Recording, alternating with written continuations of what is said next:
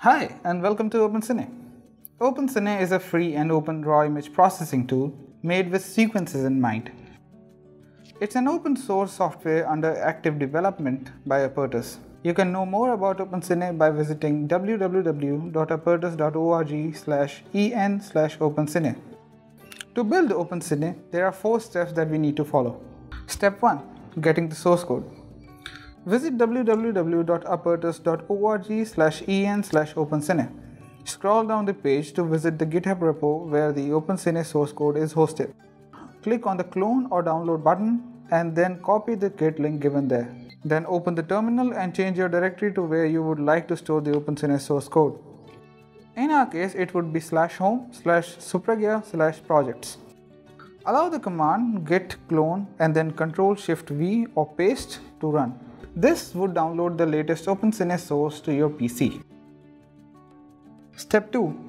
Installing Linux dependencies. If you are on Ubuntu, Arch or on one of the derived distributions like Ubuntu Mate or Manjaro, this step should be easy for you. cd to your Opencine directory and run sudo bash envsetup.sh.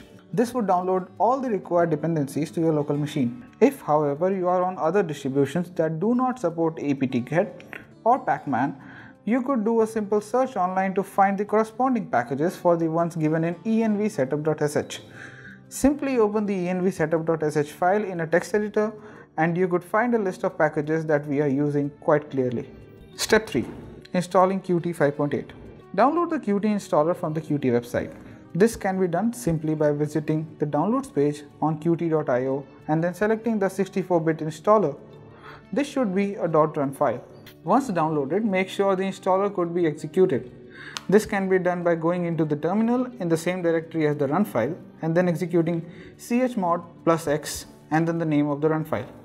After this, fire up the installer using /run file. Continue the installation until the installation path is asked for. Enter the following path /home/user/qt, where user is your username.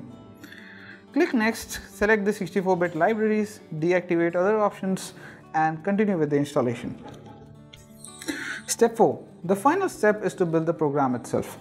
There are 2 ways to do so: build from the command line or to build from the Qt creator. First, let's see how to build Opencine from command line.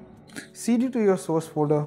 In our case, it is /home/supragia/projects/opencine.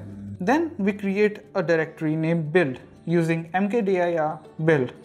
Then we enter the directory using cd build.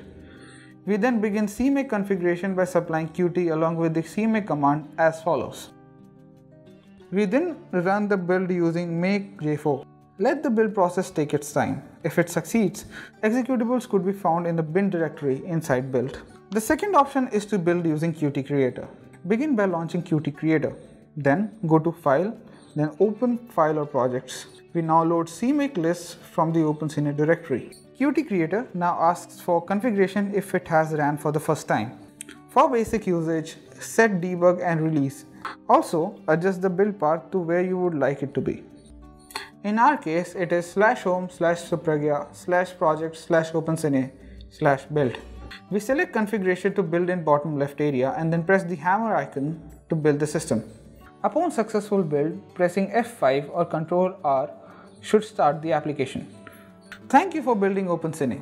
If you require written instructions for the process, head over to the following link. In case there are any problems, you could ask the assistants on our mailing list or IRC.